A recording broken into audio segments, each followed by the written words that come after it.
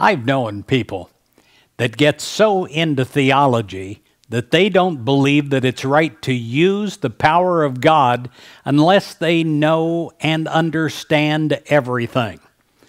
That, my friend, is a mistake. There is always more to know about God than I will ever know.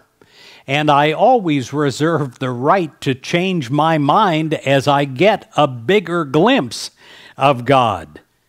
Now, you may not understand everything there is to know about electricity and how a light bulb works. But thank God you don't need to reinvent the light bulb every time you need light. You just simply walk over and in faith turn on the switch, because you know that the light bulb and the electricity are there and they are working. Even more important, you don't need to understand what takes place with a healing in order to be healed. I've seen people healed that had a little bit of faith, not a lot, but they just had enough.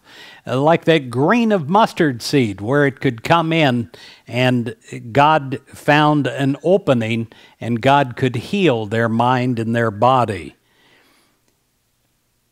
I tell you, my friends, that God is a source of ever-renewing life. We will never know, even if we spent this entire lifetime studying Scripture, all there is to know about God's ever-renewing life. We just simply have to be open to it, don't we? We have to turn that switch and have faith that when we turn that switch through prayer, that God will be there. It doesn't really matter what church you go to. It doesn't matter who your pastor is or your rabbi. The main thing is your faith in the one God. And when we come to that realization, which often happens in the clergy later on in life, they realize that God is much bigger than any single concept, that God is accessible to all. So if you've been working hard to understand God, to understand how you can have God in one particular way, I ask you this weekend to give it a rest and just realize that God is connected with you and you're connected with God, and that God's never going to abandon you.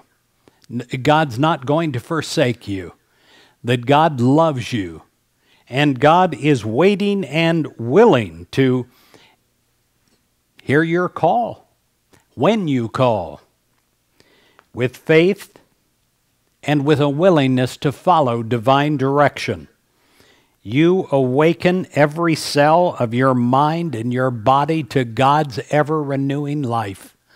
And it comes in waves that will just give you a sense of joy and euphoria. And you'll know, without a doubt, yeah, there's God again.